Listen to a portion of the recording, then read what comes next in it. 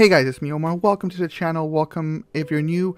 Be sure to hit that subscribe button and leave a like if you've not done so yet. It does help with the YouTube algorithm and it gets our video out to more people to see, and I love to see that. I love to read your guys' comments, so hit that like button. Welcome back. How are you all doing? I'm doing good. Be sure to follow my social medias. They're all linked down below.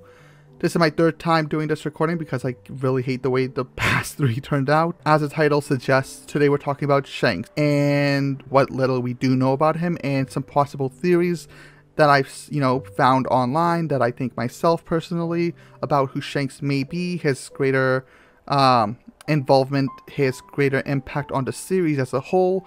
So we're going to start off with, talking about what we do know about Shanks. So what we know about Shanks is that he is a current Yonko. He, alongside Buggy the Clown, were cabin boys of the previous Pirate King, aka Goldie Rogers' crew.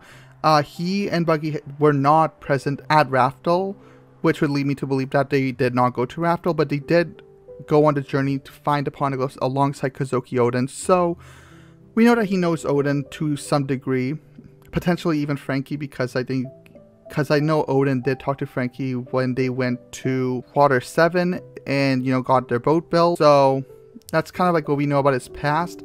And the first time we ever really see him in the story is when he meets Luffy and, kind of becomes a mentor, inspirational father type figure to Luffy, and gives him his straw hat.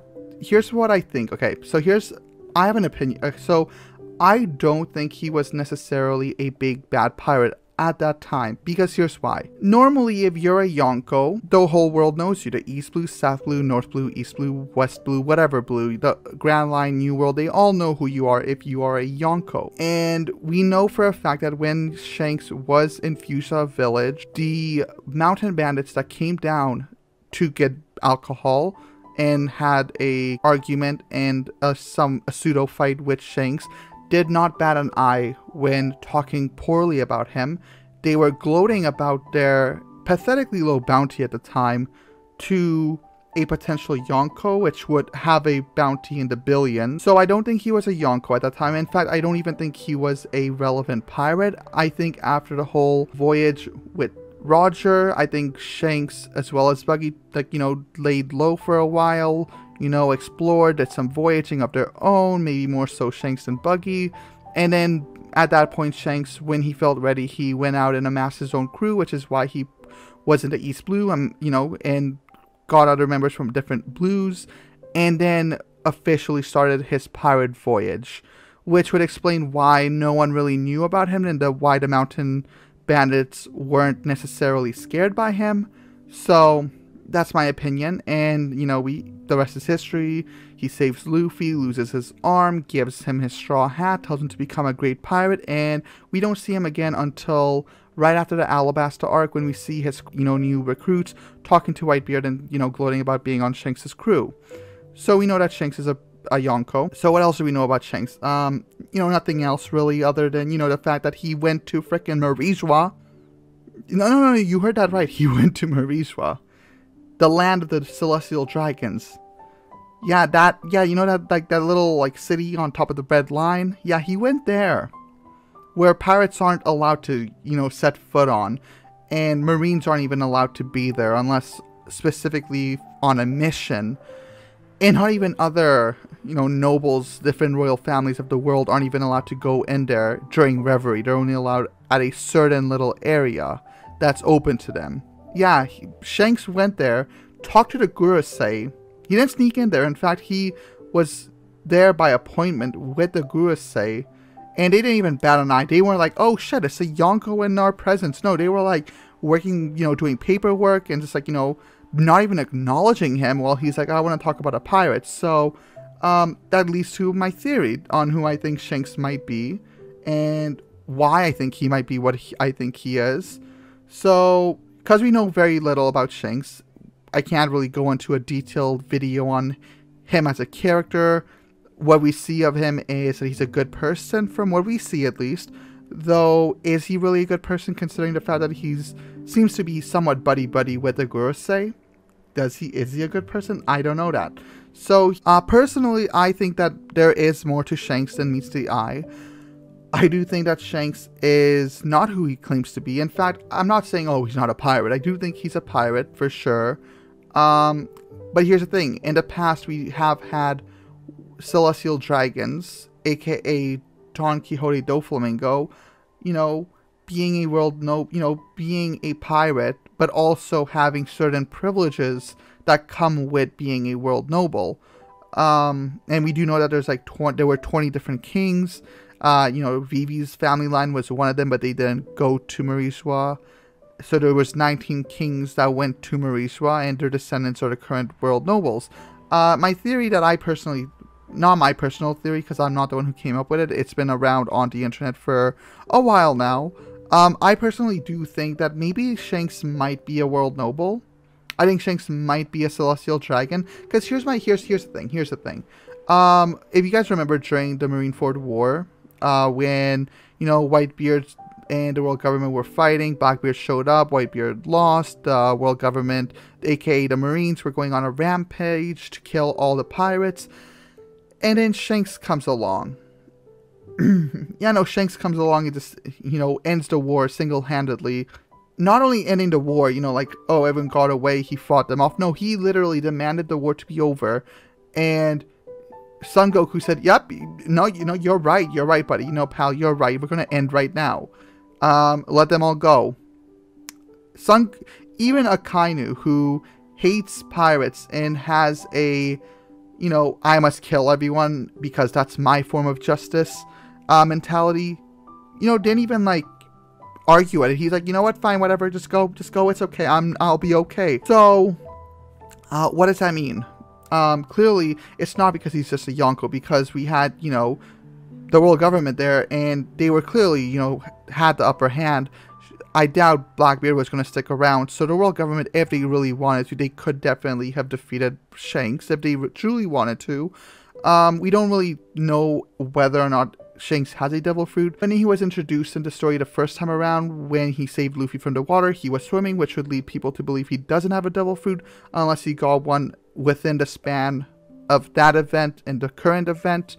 He doesn't have a devil fruit, and we know that he has Conqueror's Haki, Armament Haki, and it's safe to assume he also has Observational Haki. So, nothing spectacular, nothing special. Yes, his Conqueror's Haki might be top-notch Conqueror, but again, nothing too spectacular.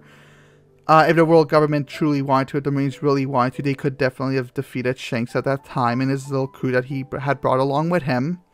So why did they stop? Because he is a celestial dragon? Potentially might be the reason why. And the next reason I have for, thinking that and believing that personally is what happened during the Reverie arc. At the end of Reverie, not the end of actual Reverie, but at the end of the Reverie arc that we saw, the Gurusei are, in their little castle, doing paperwork, and what we know about Mariswa so far is that no pirates are allowed, setting foot in that area. Marines can't even go there unless they're specifically stationed to do something there. CP0 has, some privileges there because they're, direct workers for the world nobles. And then you have, Reverie going on, and not even the other noble families of the world, the royal families that are currently ruling over different kingdoms, are allowed setting foot in Mariswa. Not even Vivi, who technically I would consider her a pseudo dragon, because she does, she is a descendant of one of the kings. The king obviously did not go to Mariswa, so I guess they could brand her as a traitor. But she's the closest thing to a dragon that we'll get that's not, born at Mariswa. And even they're not allowed to, going to Mariswa. They're only allowed in that little one area that the royal families can stay at and, mingle and communicate and whatnot, but that's about it. And we have Shanks, not just a pirate, but a Yonko, one of the 4 emperors of the sea, nonchalantly walking in to the Gurusei and talking with them, and the Gurusei not even batting an eye about it. They're not sitting there oh, why is there a Yonko in here? Holy shit, not even, no, just so nonchalant, what do you want? And he's just I want to talk about a pirate. I'm sorry, but a Yonko can't do that. Last time I checked it, I don't see Big Mom or Kaido or hell, even Whitebeard when he was alive, waltzing into Marizwa and talking to the Gura, saying, no, something ain't sitting right. And that's why there's a lot of theories like, oh, he's in cahoots with the world government. So, you know, there's possibilities here. Either he's a, you know, celestial dragon, either he's, you know, somehow associated with the world government. Maybe he's an undercover pirate. Anything is possible. So that's pretty much the theory. That's pretty much the video. I just wanted to, you know, get my opinion out there, get my words said, because I don't know how to, you know, I don't know if he is a world noble. I don't know if he's not a world noble. I think he might be a celestial dragon purely based on the fact that he can go to Marizwa and the Marineford War and, you know, have so much power, yet still be a just being a mere Yonko. Like, he's no pirate king. He's a Yonko. Something ain't sitting right there with me, you know? So, again, this is a very loose theory, obviously, and it's a very short video, but it's a loose theory because there's so little we know about him, and I'm sure once we get more information, I will, you know, make another video about this topic in more depth, I suppose, but at the moment, there's not really much else we can add to this, other than, you know, me just making this video, and hearing your guys' opinions. Do you guys think that Shanks is a celestial dragon? Do you guys think Shanks is a nobody? Do you think he's there's more to him than meets the eye? I think he's a world noble, a celestial dragon. Who knows? Maybe he's even M-Sama's kid. You never know. You never know. Maybe he is M-Sama, and I'm kidding. That's ridiculous. That's out there. That's no way that's true. But yeah, no. If you guys liked the video, leave a like, subscribe, and as always, I hope you guys have a great day or night wherever you guys are in the world. And I'll see you guys next time. Bye.